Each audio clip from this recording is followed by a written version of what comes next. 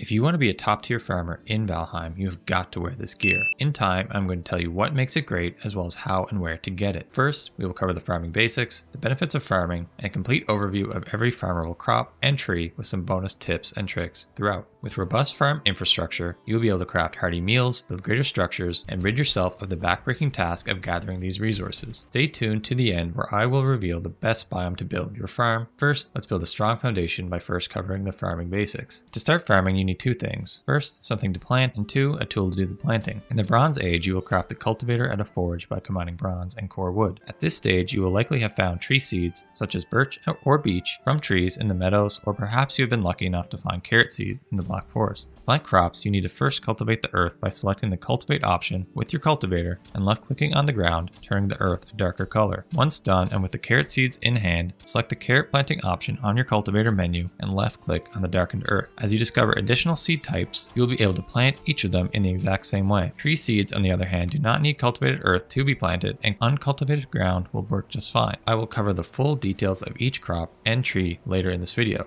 Every crop and tree must meet 3 criteria to successfully grow. First, it must be planted in the correct biome. If planted in the incorrect biome, the seed or sapling will brown and shrivel up and display the text, "Can't grow in this environment." More on this a little bit later. Second, the crop needs sufficient space to grow successfully. If planted too close to another crop or structure such as a wall or rock, the crop will shrivel and display the text, "Needs more room to grow." Generally, a crop needs 1 meter of space on all sides to reach maturity. You can test this by placing a 1x1 floor piece adjacent to the crop. In my experience, the game is pretty forgiving with your crop placement, but you can always check your placement with this trick. Trees, on the other hand, have a larger requirement for growth space that we will discuss later in this video. Third, a crop needs sufficient sunlight. To illustrate, I built a small shelter above this crop. As you can see, the crop shrivels and displays the text, "Needs an open sky." Environmental structures like rocks and trees can act as shade to prevent your crops from growing, so ensure your farm is in open areas. If all 3 of these conditions are met, your crops will mature based on the individual crop's growth time, ranging anywhere from 3,000 to 8,000 seconds. For context, 1 full day and night cycle in Valheim is 30 minutes or 1800 seconds. Before we transition into detailing each crop, I will share one quick tip.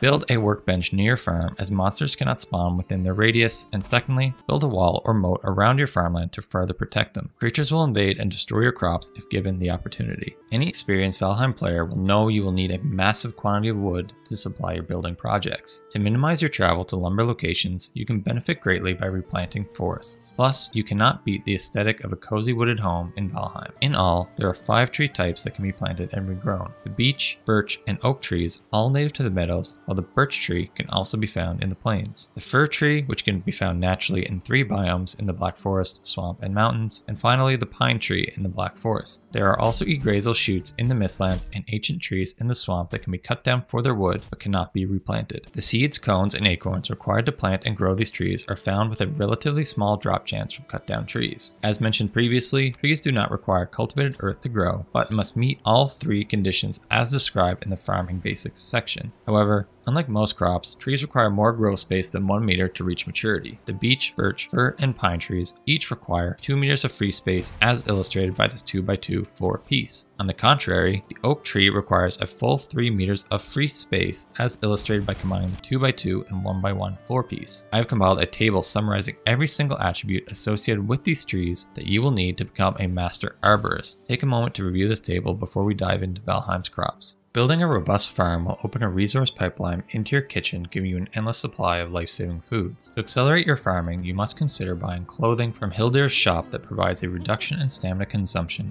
as shown in this side-by-side comparison of my cultivation. If you look closely, without the gear, I consume 5 stamina per click. With the Hildir's tunic and hat, I have a 35% reduced stamina consumption, resulting in only 3 stamina per click. I believe this only works in the range of a workbench, but I'm hoping someone in the comments can confirm this for me. This will massively increase your farming efficiency if used. In total, there are 7 farmable crops as of the Mistlands update, starting with carrots. Carrot seeds are first found on the floor of the Black Forest as white flowers. Each white flower will yield you 3 seeds. These can be planted in the meadows, Black Forest, or plains, and when matured will grant you 3 carrots. Alternatively, planted carrots yield 3 carrot seeds. Carrots can be put to great use immediately by unlocking the recipe for the carrot soup, deer stew, and minced meat sauce, and much later will be critical in cooking the excellent Mistlands health food in the Mist Hair Supreme. Make sure you reserve 2 carrots for crafting the cauldron upgrade in the spice rack. Second is the onion. Onion seeds are found within chests in the mountains biome in either huts or ruins. Like carrots, they can be planted in the meadows, black forest, and plains. Planted onion seeds will yield 3 onions and vice versa. Onions are a key ingredient in the cheap but powerful stamina food in the onion soup and the health food in the wolf skewer. Like the carrots, you will need an abundance of onions for the salad recipe in the Mistlands. Thirdly are turnips. These are the most elusive of the seeds and are found on the floor of the swamp. Much of the swamp biome is covered in water, and therefore the spawn frequency of the yellow flowers that sprout turnip seeds are drastically reduced. Once found, you can plant turnip seeds in any biome except for the mountains. Each turnip seed will produce 3 turnips and vice versa. You can immediately upgrade your food game with the black soup and turnip stew with the acquisition of turnips. However, you should save some for the Mistlands, as they are a key ingredient in the powerful Eiter food in the stuffed mushroom. And, like the carrots, save 3 turnips to use in the crafting of the spice rack. The plains biome introduces 2 additional crops with the unique use cases in the barley and flax. Both barley and flax are exclusively grown in the plains and are discovered by the raiding of the Fueling camps. Neither flax or barley spawns are guaranteed at any Fueling camp, so expect to raid quite a few of these. Unlike the previous crops, flax and barley do not have seeds, but rather they can be replanted themselves, yielding twice the amount when harvested at maturity. Pro tip: to accelerate the farming of these crops, you can use the secondary spinning attack of any of the game's polearm weapons, such as the black Atgear.